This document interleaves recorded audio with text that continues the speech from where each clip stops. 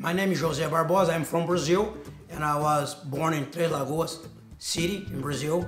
Back in 1978, I do club track and field. I didn't come for track because the love of the sport. I came for track for different reasons. In track, opportunity to have food, education, and a place to be safe or to shelter myself. I think my most inspiration person was my mom. I think my mama gave us all her love, all her devotion, all her dedication to raise 6 kids with no income or almost no income. Many times in my life I didn't have no food. And many times in my life my mama had to sit us on the table and explain for us why there is no food. But however, she always explained to us that you should be a fine human being if you believe in yourself and accept the challenge of life. To be a successful person, to arrive a success career, you need to have 4 important characteristics. One is, I think, is the discipline, determination. What is the determination? The people that want a lot. Perseverance is the people that never give up. And courage.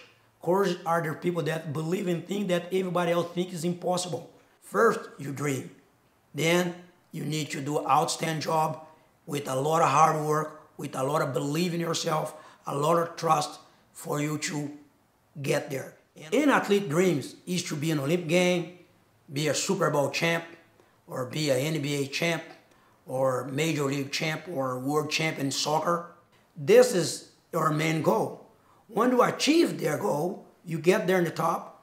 I think it is hard to stay in the top.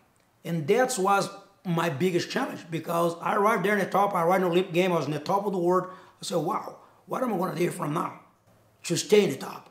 And especially we stay in the top when there's a lot of people that really want to be challenging you and get your spot on the top.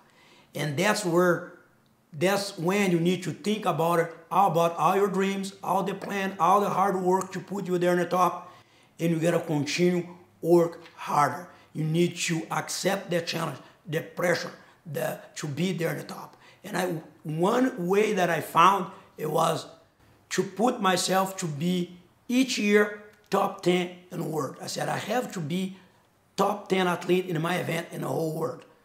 And that was my daily challenge every single day when I train. I gotta be top 10. Everything else will be a consequence of my hard work. But the main challenge was to be top 10 in the world, to keep myself motivated and going.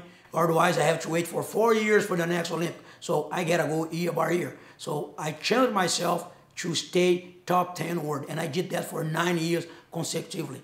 9 years I was top 10 world. I was ranked number 1 in the world. I was 2nd, 3rd, 4th, but I was there for 9 years in a row. And that gave me the motivation to stay pursuing my Olympic dream, pursuing my World Championship dreams, and pursuing and motivate myself to work hard every year, every day, and every second.